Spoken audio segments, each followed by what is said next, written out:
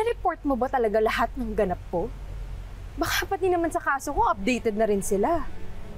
Sorry, Esther, pero huwag ka mag-alala. Kahit ano pa mang mangyari, hindi naman kita ipapahamak eh. Sana pagkatiwalaan mo ko. Okay, I'm sorry.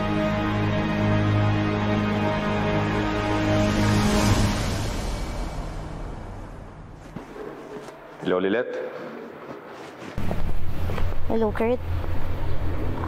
Check ko lang sana kung so far safe naman yung conflict case ko. Wala ka naman napagsabihan, no? I can assure you, 100% safe ang conflict case, okay? Okay, just making sure. Ayoko kasi na mapahamak pa si Esther eh.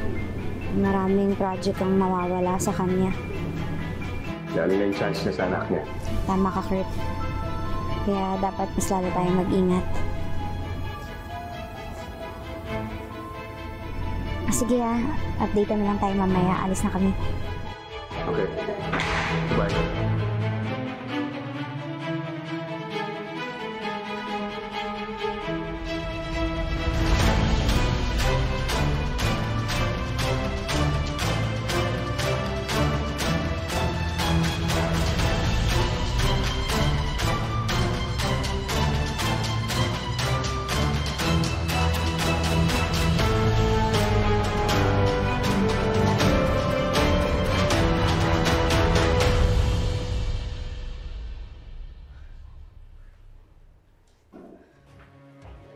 Attorney Ira.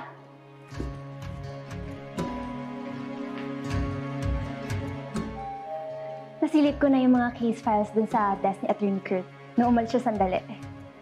Child custody case, tama? Yes.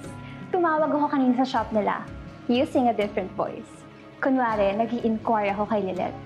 And sabi nila, on the way na daw siya sa Pangasinan. The internet says Estar Valencia had a rumored ex from Alaminos City, Pangasinan. Which brings me to the conclusion, Oh my gosh! So, may anak si Estar? With her ex? And she's secretly fighting for her child's custody. impressive, Trixie. Now, it's time to play.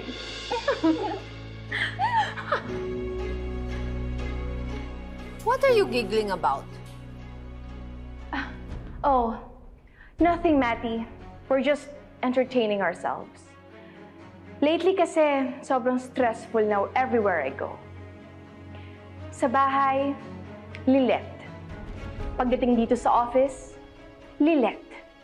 Apparently, this is Lilet's world. But I refuse to live in it.